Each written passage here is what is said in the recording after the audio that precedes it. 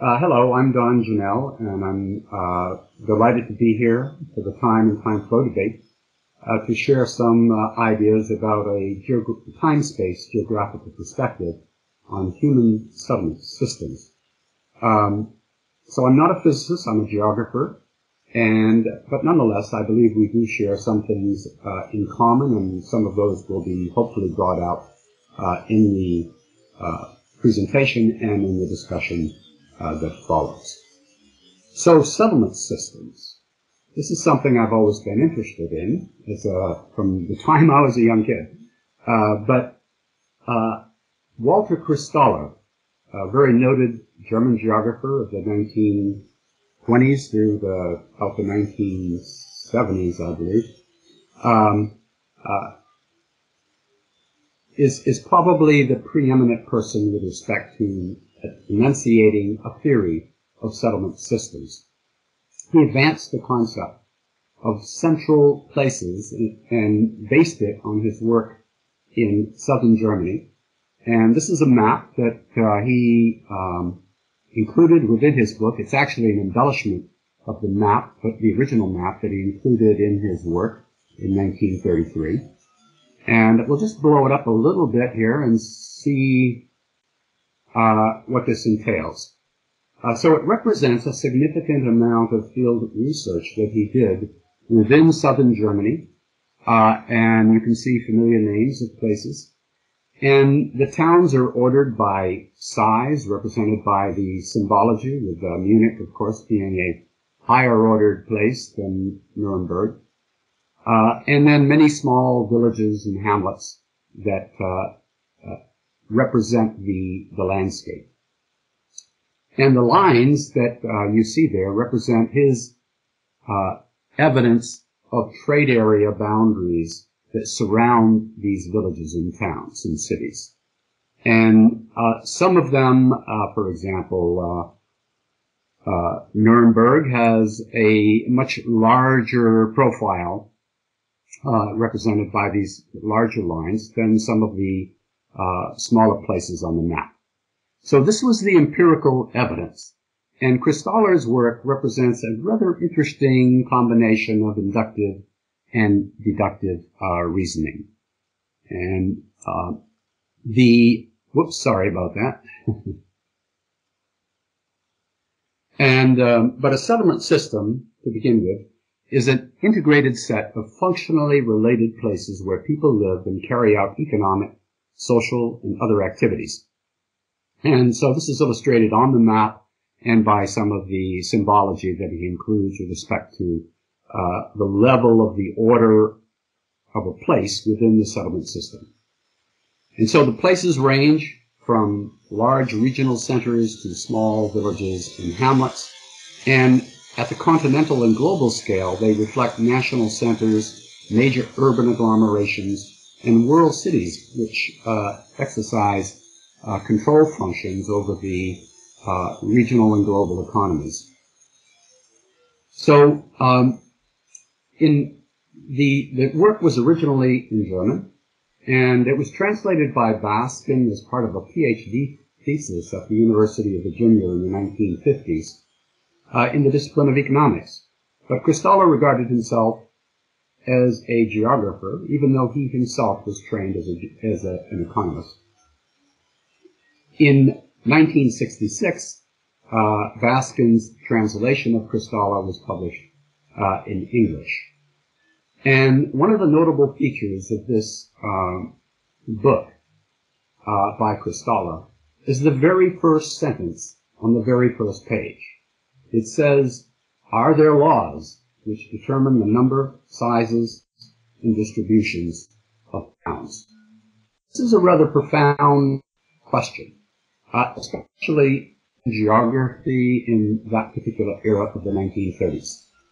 This was a breakthrough moment, and Christaller's work has gone on to become probably the font of thousands and thousands of research papers completed all around the world trying to evaluate his theory of settlement systems. So the image on the front of the cover of this book sort of captures some of the essence of his objective. He proposed a central place theory which set up an idealized nested hierarchy of places in the areas they served and distributing goods and services to the surrounding populations. And the model reflects certain behavioral rules.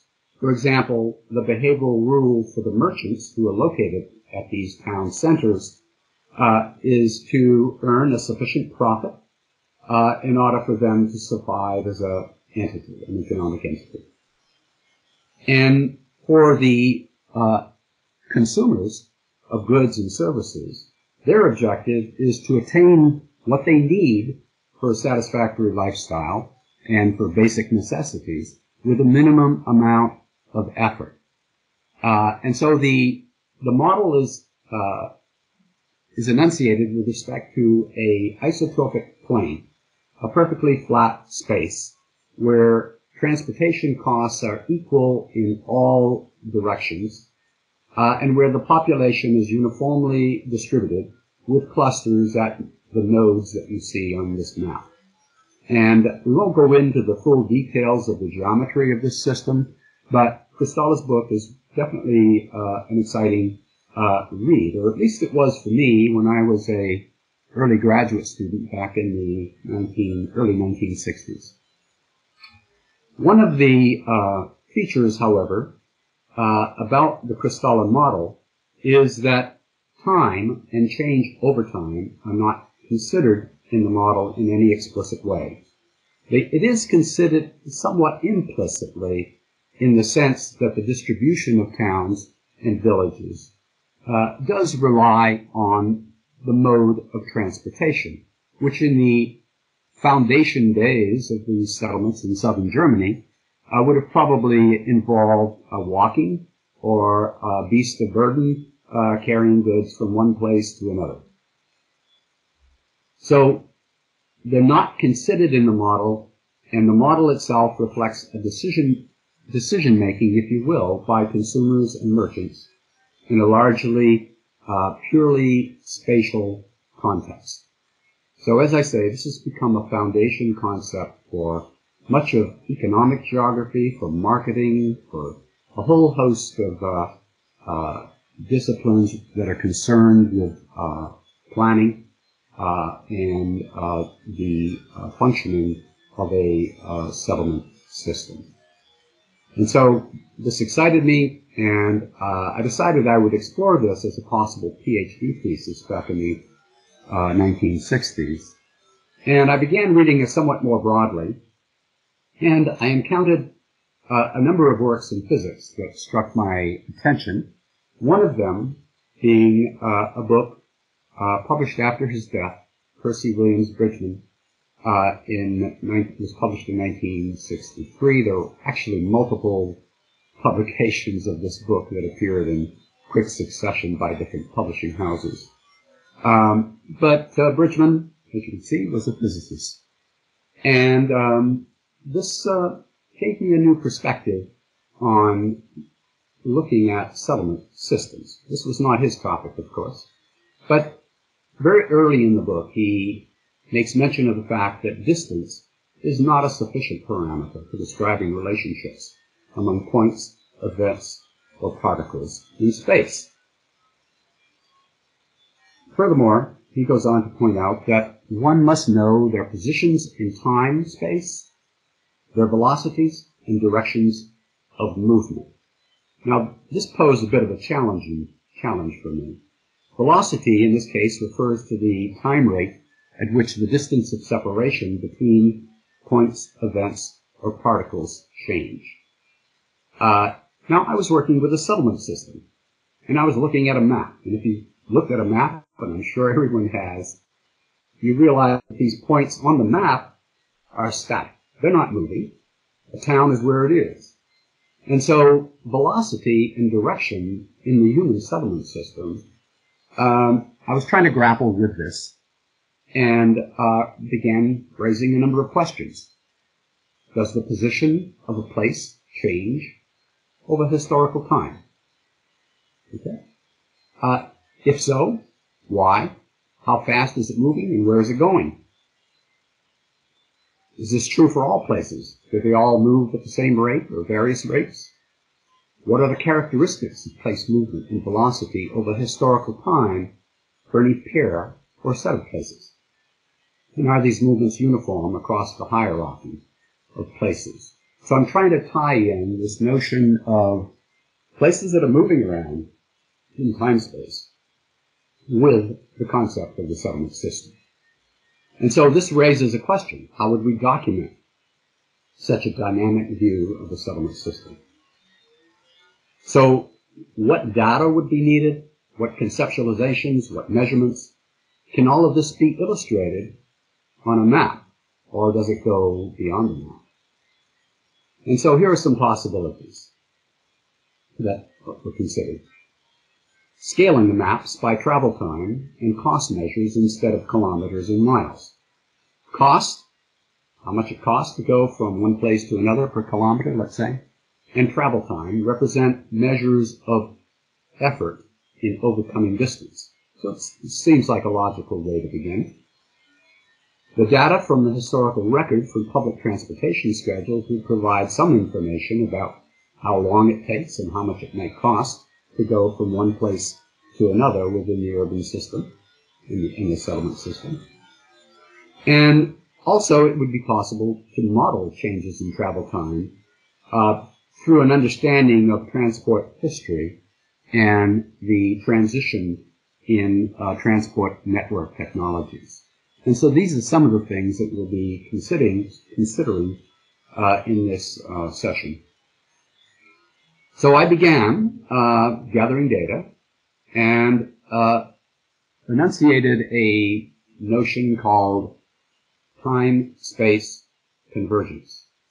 And so time-space convergence represents the speed at which one place converges upon another place, or they converge upon one another in a time space. And so here we have the minutes of separation between two places extended over a period from 1658 to roughly 1966. And you can see the transition in technologies from stagecoaches to railways to the automobile and the airplane by the mid-1960s. So the convergence rates are rather phenomenal when you think about them. Edinburgh and London converging at 60 minutes per year over the entire time slice by land means of travel. If you throw in airlines in the latter half of the 20th century, they're converging at 29 minutes per year. And if you looked at only the railway era from 1850 to 1966, they were converging at 3.4 minutes per year on average. Now, this curve, the convergence curve, is, generally speaking, asymptotic with respect to some minimum level of separation between any pair of points within a settlement system. And if we looked at other places, such as New York City and Boston, and we would see a similar kind of pattern. The curve looks very similar to the one for London. And the convergence rates vary depending on what slice along that curve you take, or what slice of historical time you look at. And so in the stagecoach era, they were converging on an average of 80 minutes per year. And in the automobile era from 1920 to 2010, the convergence rate works out to 1.2 minutes per year. Quite phenomenal, actually, is the evidence for the stagecoach, because the stagecoach was a very short-lived technology in transportation history. A matter of a few decades of time. And yet it resulted in significant innovations in technology that resulted in rather rapid changes in the connectivity among settlements. This is a look at the major cities within 5 different national realms, China, India, Russia and the Soviet Union, the United Kingdom and the United States, looking at 2 significant cities in each of these countries and looking at their convergence curves. And one of the things that stands out here immediately is the significant degree to which China has emerged with a very steep convergence curve through the period to 2010. So it's evident that China has a clear conception of how internal accessibility within a country influences their ability to become a player on the global scene in terms of the market economy. And this is played out in all of these examples, but quite dramatic in the Chinese case, given the shorter history of railway transportation and the rapidity with which they have advanced in this area. Now, when looking at the convergence curve, it's possible to see 3 different approaches, or these are the ones that I've tried to focus on, looking at the convergence curve as illustrated by a best fitting line, if you will, between points for which data are available, and the calculation of the convergence rate. The second one is simply a linear rate over an extended period of time. And the third one is rather interesting, Model C, in that it represents probably a somewhat more empirical interpretation of what is actually happening. And that is to say that convergence occurs generally over time. That's the general pattern of succession of transport technology. But it is subject to deterioration, to congestion factors, which can lead to time-space divergence, and reaching a critical point where innovations take place, or where the finances catch up to the needs and requirements for constructing a new system or improving an existing system. And so innovation and investment tends to, the acceleration between places tends to occur all of a sudden. So they cut the ribbon for the new highway or the new bridge, and suddenly places are significantly closer together. And the impact of this is to sort of upset the prevailing economic landscape in terms of the ability, the competitive abilities of different places to succeed within a settlement system. So one of the motivating factors for time-space convergence, it can be argued, is that each place is seeking to improve its utility, the utility of its location, by being as accessible as possible to the rest of the world, or to the places that matter to it. And of course, places like New York and London and Paris and Berlin and Shanghai and other places are seeking to achieve that scale of convergence at a significant level to enhance their competitive capacities. So time-space convergence, this is the sort of smooth transition between Santa Barbara and Los Angeles over time from 1800 to 2050. But in this case, we're looking at slices of time by 25 years with changes in transport technology which bring Los Angeles and Santa Barbara, normally about 200 kilometers apart, suddenly in a state of time-space convergence with interludes of time-space divergence, reflecting the congestion and from traffic and the deterioration of older systems that need replacement. So that's time-space convergence. So there are some properties of the time-space convergence that we can illustrate very quickly. One, temporal discontinuities. The temporal discontinuities are reflected in the sharp breaks that can occur at particular points in time when new innovations succeed others. Many of these transport technologies occur, of course, exist simultaneously. We still walk and ride bicycles, even though we have trains and airplanes. And so there are different modes of transportation. There's non-uniform shrinking going on of the world, if you will, in the sense that some places are converging upon the rest of the world system faster than others. They're converging upon places within their own regions more quickly than others, and others are diverging. And this goes back and forth. Time-space inversions can occur where the time distance may be less for more distant places in absolute space, measured by, say, kilometers or miles, than it is for closer places. So this is particularly true, for example, with airline hub systems. You may live fairly close to Berlin, but it's likely that Milan will have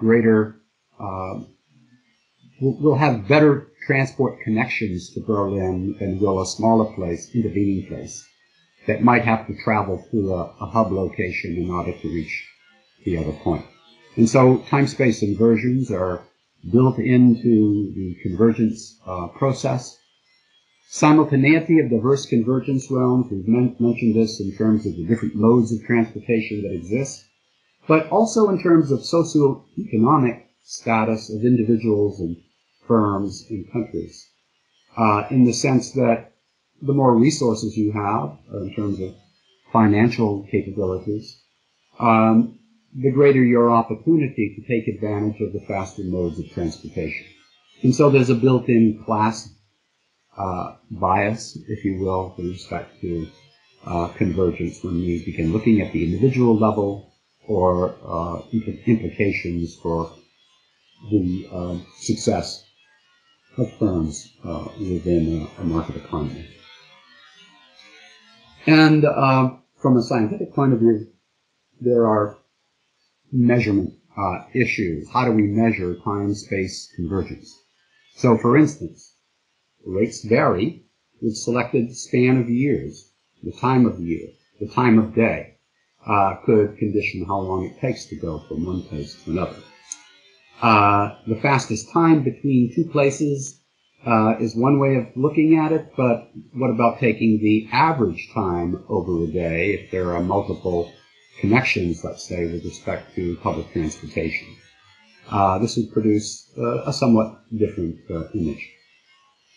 And the third factor here is that transport services are periodic rather than continuous. Walking would be a continuous transport service. As long as you're awake and upright, you're able to walk. But it's pretty slow. If you want to go by an express train, you have to wait according to the schedule and join the queue to enter the train.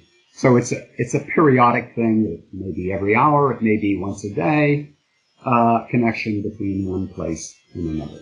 So these are just some of the complications that arise with respect to the measurement of time-space convergence. Now, up to this point, we've looked at convergence as a two-point convergence process, one place with respect to another. The convergence curve for two places, however, is a rather limited view of the settlement system. It doesn't very well characterize the crystalline landscape of southern Germany that we saw earlier.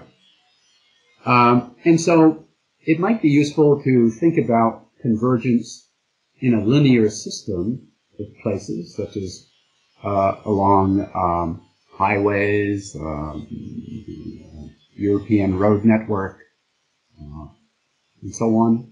Or it's useful to think about convergence in a multi-place settlement system. So all places converging, diverging with respect to one another across space.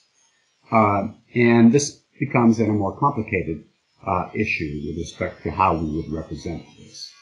So let's begin with a hypothetical example of time-space convergence in a linear system of places with uniform transportation innovation.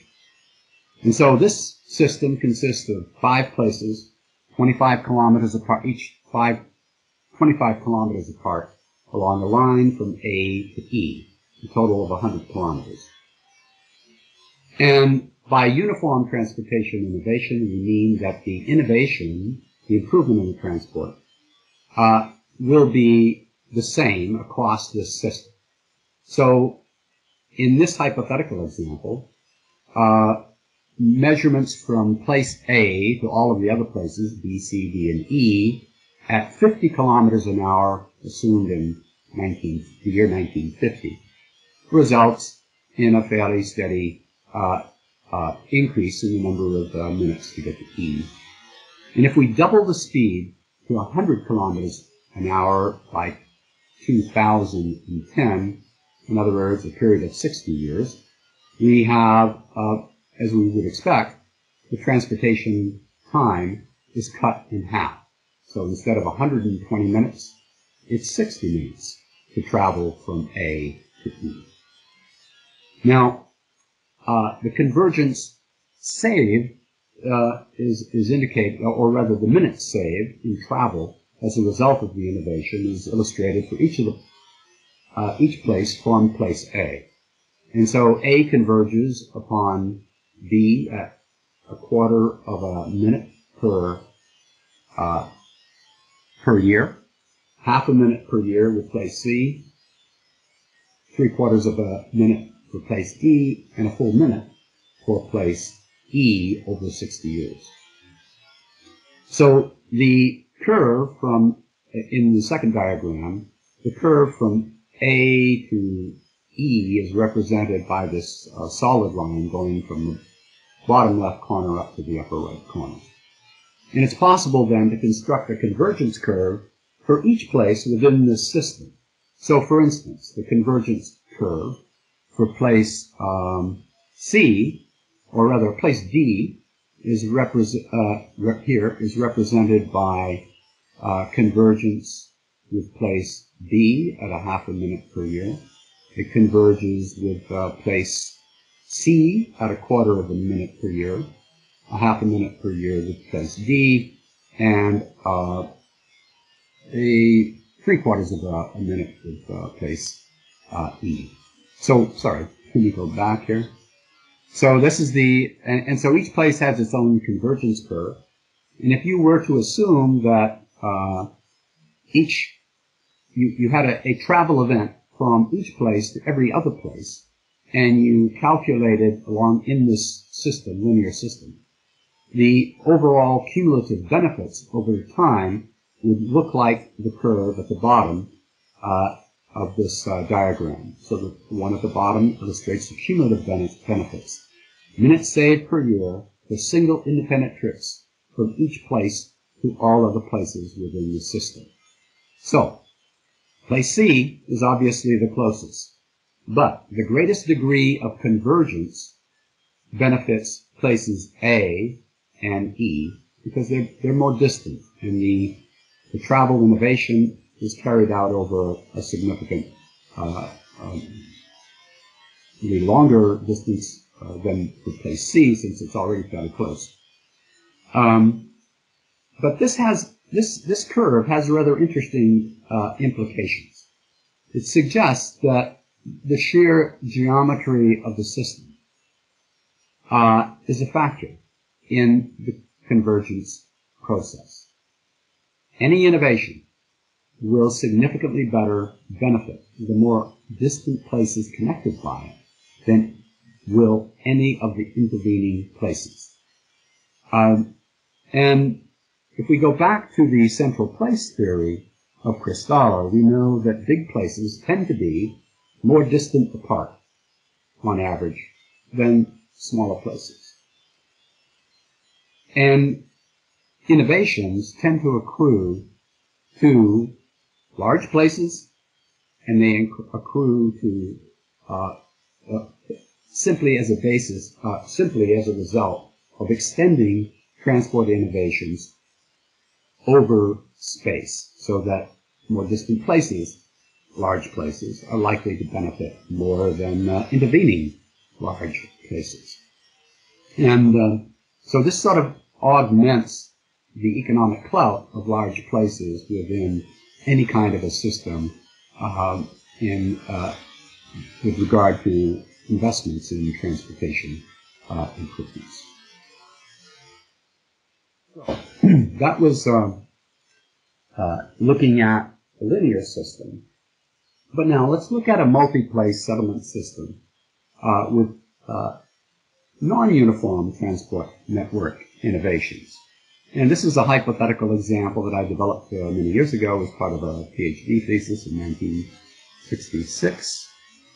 And it simply represents the planimetric map here at the top left is simply, and this is in miles, the speed per day, 30 miles per day, 20 miles per day, and a trail allowing 10 miles per day movement. This was in planimetric distance in 1980. And converting this then into, from miles into hours.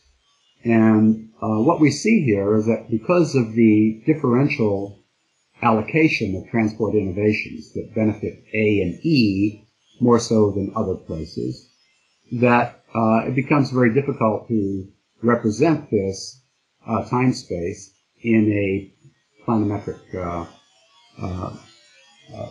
mode. And so what's happened here is that this ballooning out of the curve between A and D, which are much more distant apart, represents a warping of time space within the system.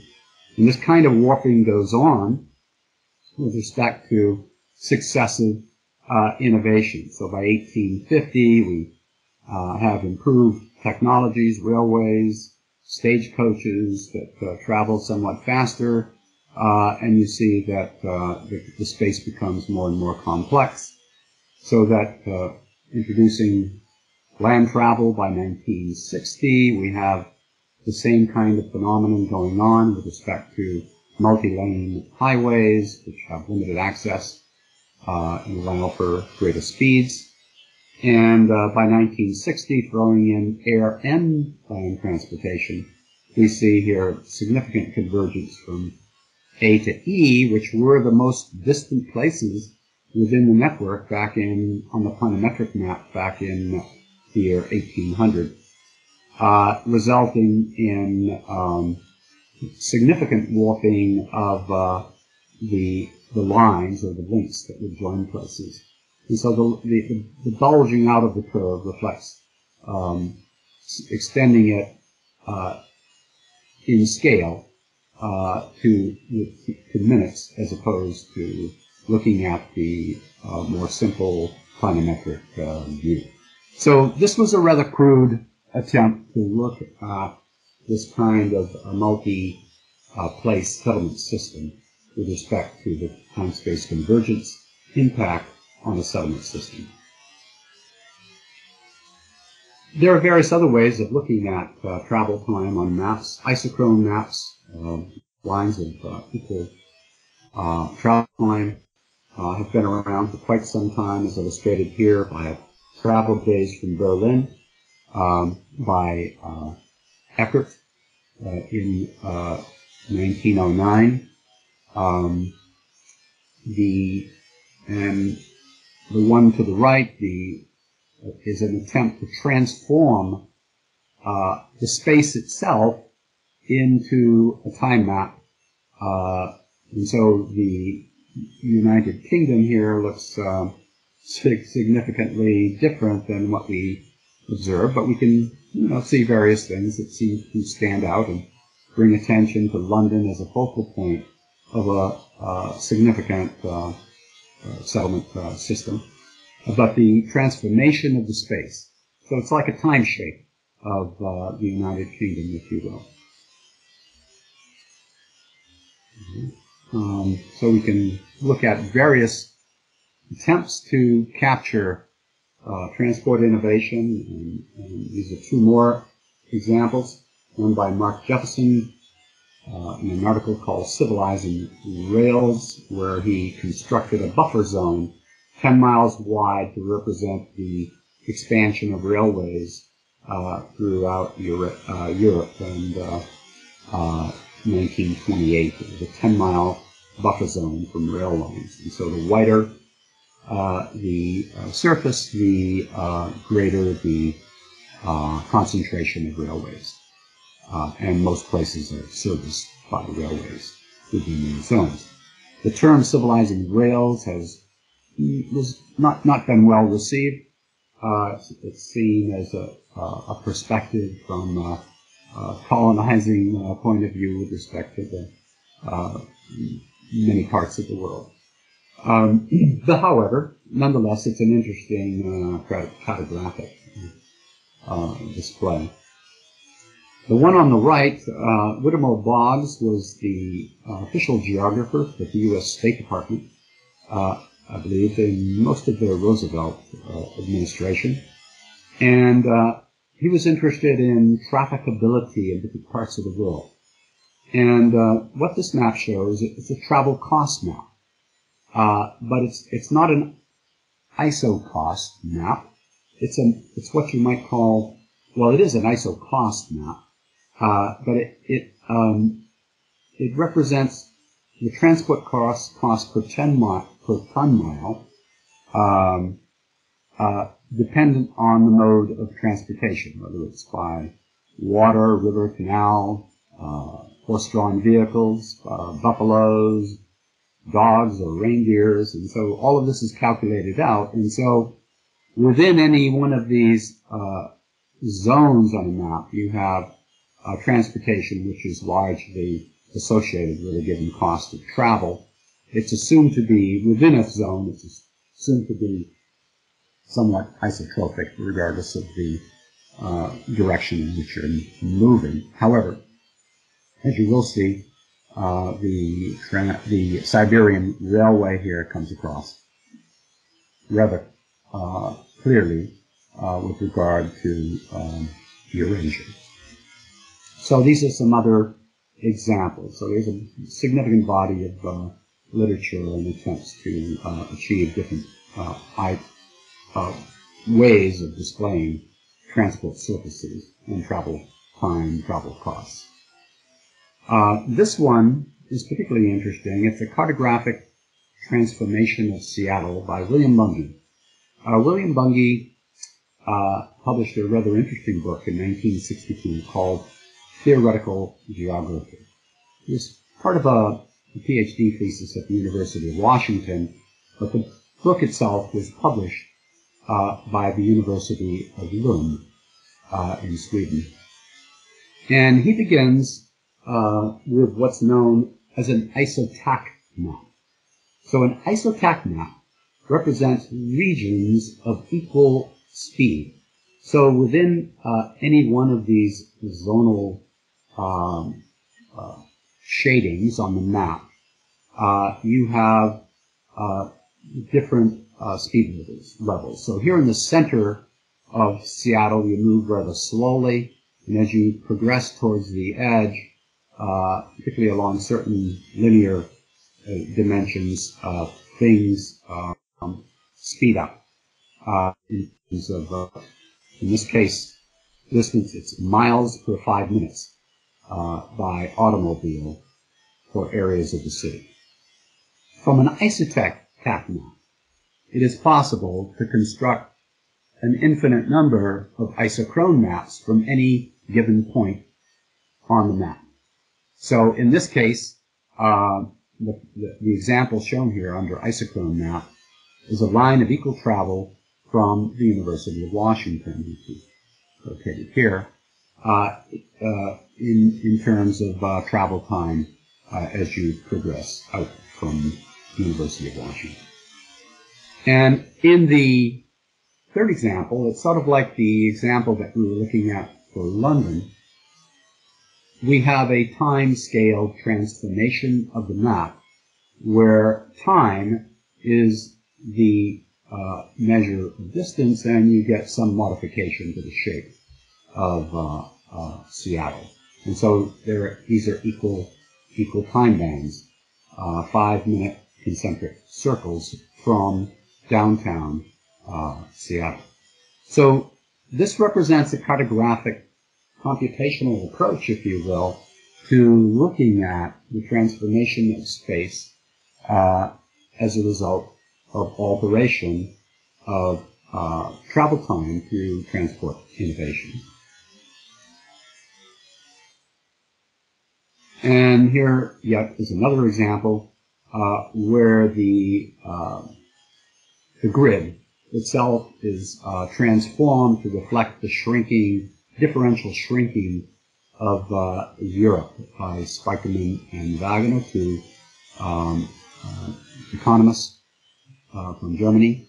And so in this case, they're seeking to minimize the stress to reconcile distances among all places over a rail network. So it's an attempt to, again, look at a multi-place shrinkage of space. You presumably go in and do a calculation from the map to determine the travel time from one place to another. And yet again, another example from Alain Lahostas, a geographer, University of Paris, who combines 3 transport networks on a single map, a travel time map of France. So there are 3 networks. In red, high-speed rail, a future high-speed rail, looking ahead, limited access highways in blue, and general service roads in aqua. And at these junction points, it's possible to shift from one mode of transportation to another. And there are these triangular or pyramid-type extensions of the map that pop up to, in order to capture some of the warpage of the space, if you will, or what he refers to as the shrinkage of the space. And so distances are measured along the lines, allowing transfer to alternate networks at junction points. Waldo Tobler, a former colleague of mine who passed away recently, was probably one of the most important theoretical cartographers and computational cartographers of the 21st century. And he makes a number of comments in observing this map by the hostess in a talk that Waldo Tobler gave in 2001 called "The World is Shriveling as It Shrinks." And referring to the map you see on the left, he says, "Admittedly, measuring on this map would be difficult, but this diagram is nevertheless the most marvelous invention, conceptually and graphically." He goes on to say, with GIS technology, Geographic Information Systems technology, one might drape the conventional map of France on top of this transportation service, and a dynamic version would pulsate. So a rather interesting view, and the hostess has carried on this line of thinking with respect to the shriveling of the United States. And in this case, combining air transportation with various levels of transport technology. So long range, 600 kilometer per hour flights, short range air at 400 kilometers per hour, dual carriage highways at 100 kilometers per hour, and highways at 70 kilometers per hour. So again, these are some of the innovative approaches that are occurring with the aid of researchers in various parts of the world. And it's a very interesting map. Whoops, all right, so with that as the background in terms of multi-place convergence and divergence, I want to look at a metropolitan transportation accessibility through historical time. And I'm going to do so by looking at another hypothetical example to correspond with the one that we looked at earlier for the linear system. In this case, we're going to look at an urban area. And for background, if you were to characterize the morphology of networks, or the topology of networks of highways that service major cities in the United States, prior to the mid-1950s, it would have been sort of star-shaped patterns of links merging from a city center going out. However, by the 1960s, early 1960s, we began to see the emergence of higher speed, limited access highways moving around the cities, and in some cases within cities. But by 1976, 1980, many of the cities in this country, in the United States that is, and in many other countries of the world, had already begun to achieve beltways, so circular roads around them. And so we can see a transformation in the physical morphology of the transportation networks over time. And we're going to set up a hypothetical example that replicates this and see what happens with respect to time-space convergence. And so here we have the hypothetical case of a metropolitan system from 1950 to the year 2010. In 1950, it's simply basic crossroads. And the values along the links between nodes represents the kilometers per hour of movement. So 30 kilometers per hour on the central links from the central place, which is A, increasing as you move out away from congested areas to 40 kilometers per hour. And by 2010, the topology and the speed limits become a little more complicated. And so we have a beltway, and we have limited access highways running through the city, in this case, major city, into smaller places at 100 kilometers per hour outside of the beltway, movement 100 kilometers per hour along the beltway, 80 kilometers per hour within the more densely populated area of the urban environment, using the limited access highway.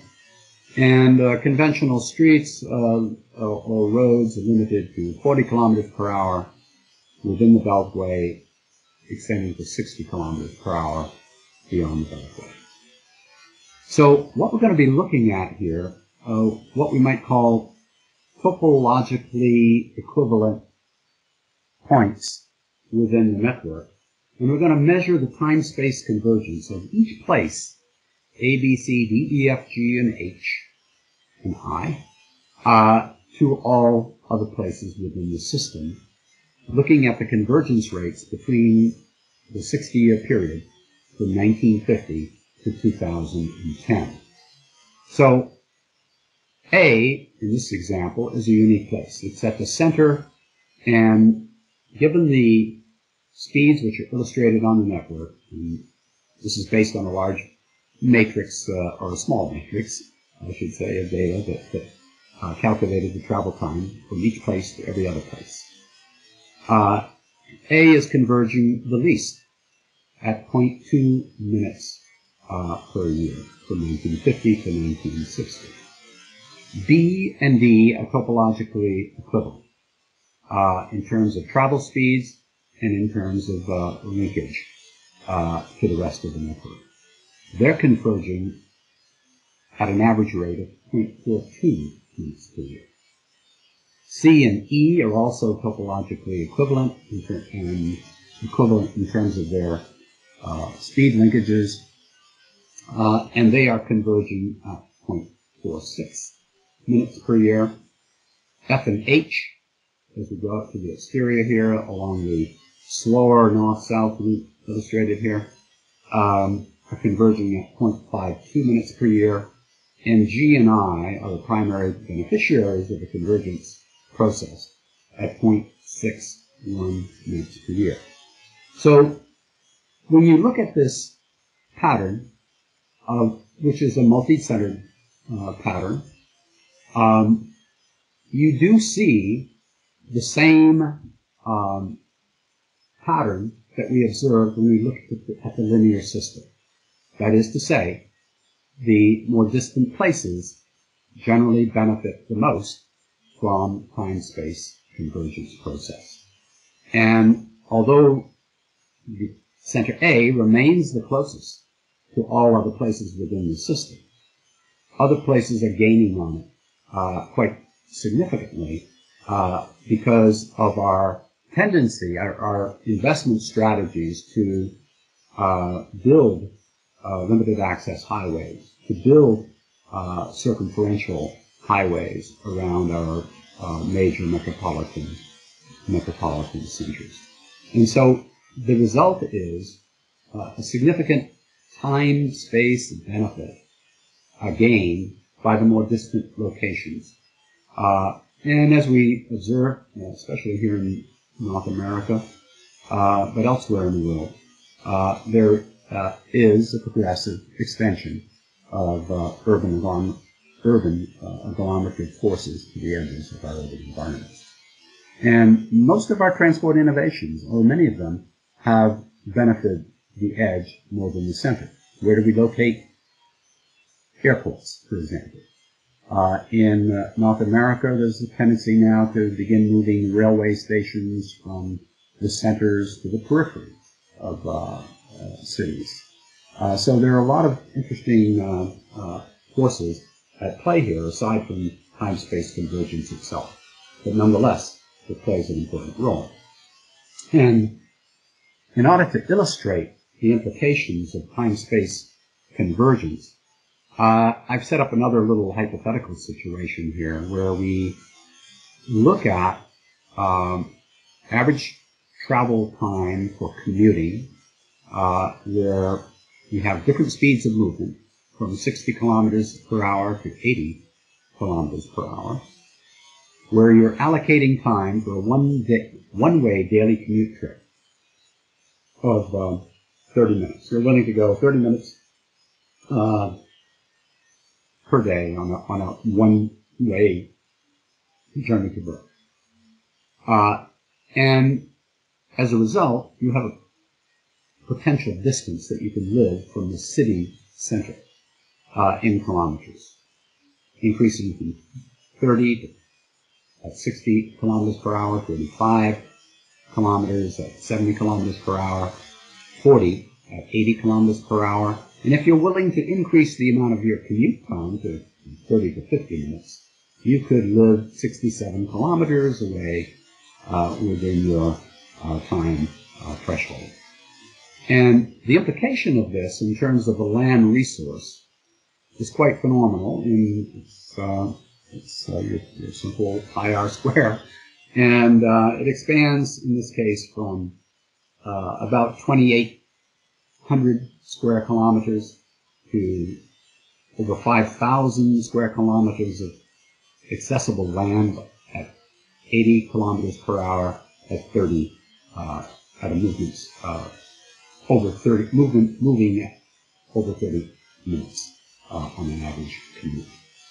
If you're willing to travel more, a lot more time for travel, you could increase this quite dramatically to, in this case, 14,000 square kilometers.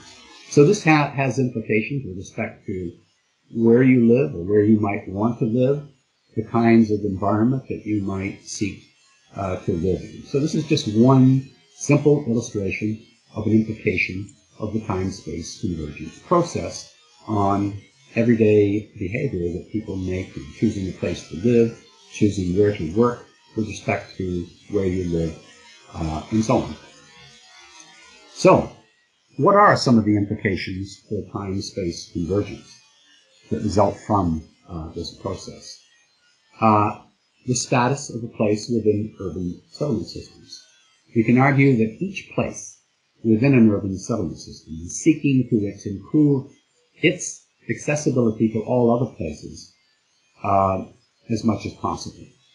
And this is a competitive process where cities seek to encourage investments which advance their ability to reach the rest of the global system.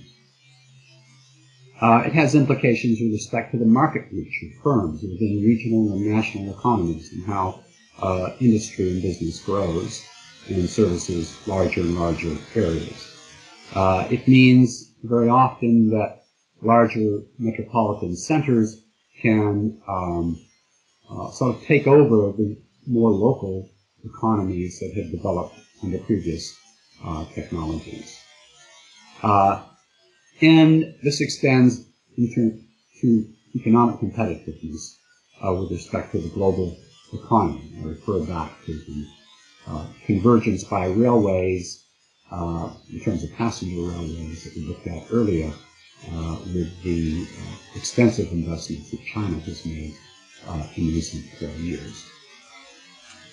It may also, as a result, have an impact on other things, such as how ideas spread, or the spread of communicable diseases and how rapidly they may extend themselves over the global area. As we look more locally at the land development within a metropolitan region, we illustrated that with our hypothetical example of implications for land development, the choices of where people live and work, the commuting patterns and traffic issues that might ensue as a result of that. So it has a rather broad impact on a number of the things that challenge us as a society. And speaking of challenges, we also have challenges in terms of dealing with cost and time-space distance measures, how to actually measure them, how to embed these measures in research designs for visualization of human settlement systems, in this case, how to operationalize convergent processes within the traditions of geography, spatial analysis, geographic information systems, and geographic information science, and science generally, and how to enhance cartographic visualization of multi-network settlement systems with comprehensible representations of what these shuttled spaces. So these are important challenges that impact not only work in geography, but computer sciences, computer graphics, and a number of display technologies. Some of the debates that we could have with respect to the presentation on settlement systems and on applications of concepts from physics. For example, velocity, which time-space convergence was derived from. Are they appropriate? Are they acceptable for understanding human settlement landscape transitions? And within the social sciences, there's indeed significant debate about borrowing concepts from other disciplines, such as physics, and applying them to understanding of human behavior and human decision-making. So these are areas of significant debate that are worth having. Is time-space convergence at the Earth scale a real process or an artifact of measurement? And I would argue that time-space convergence is an artifact of measurement. It's a human conception of Earth space with respect to human interests. Because there's always been a humanistic interest in being close to others, and we've always sort of expressed, or many centuries, we've expressed the idea of a shrinking world, and some of this concept of time-space convergence allows one to actually make a stab at measuring, but how valid is it? And then finally, how do the internet, online social networks, e-commerce, globalization alter the role of human behavior and in settlement landscape organization?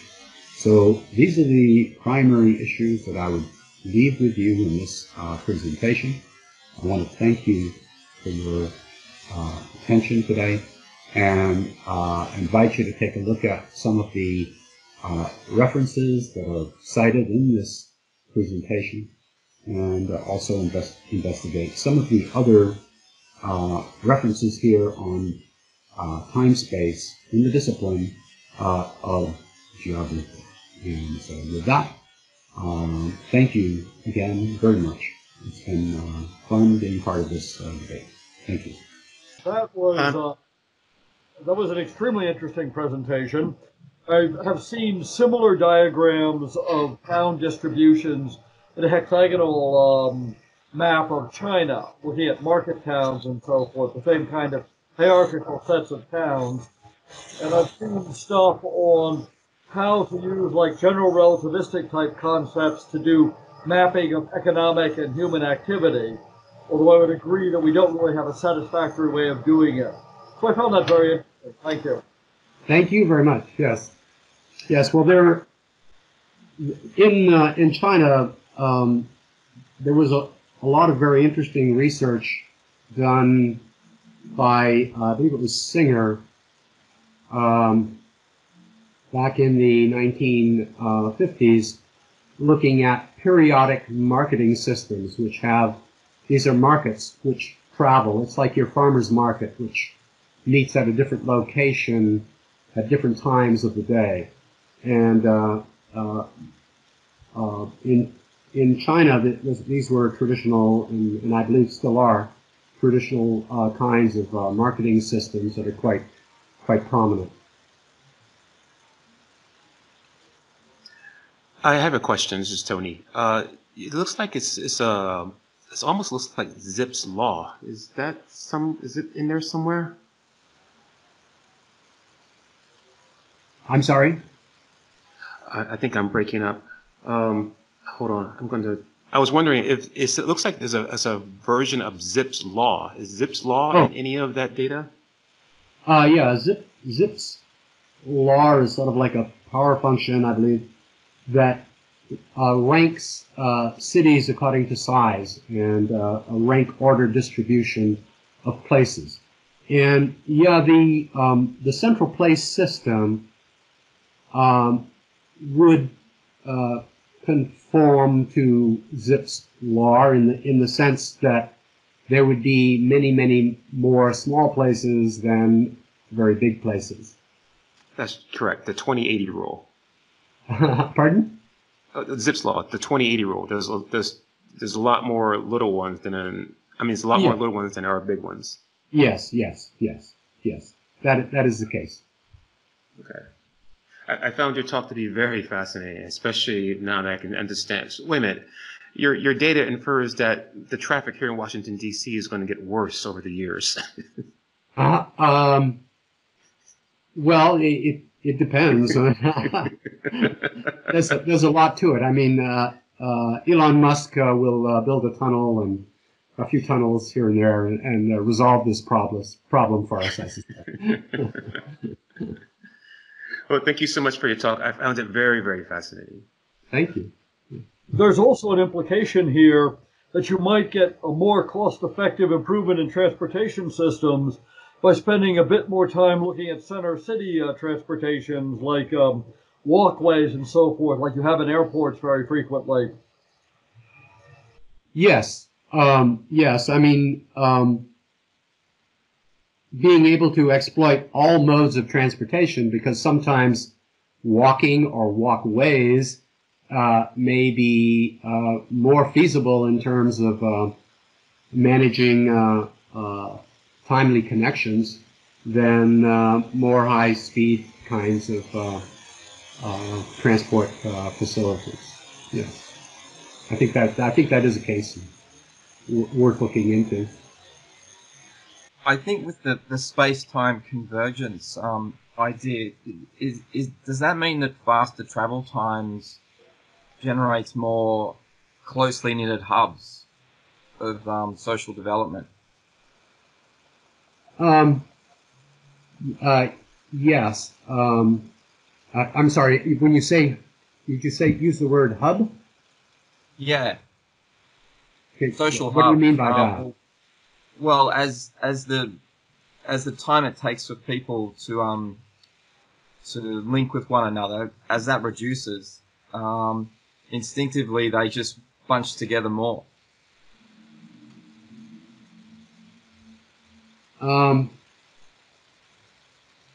Well, in terms of travel time, yes, that might be the case. It would definitely encourage greater agglomeration at the center, that where you have access to the greatest speed. Now, this gets offset in part by information and communication technologies in the current era, when we can substitute virtual connections, such as our conference today, to affect exchanges. And I have another concept that is a parallel. It's almost a dual of time-space convergence, and that is the concept of human extensibility.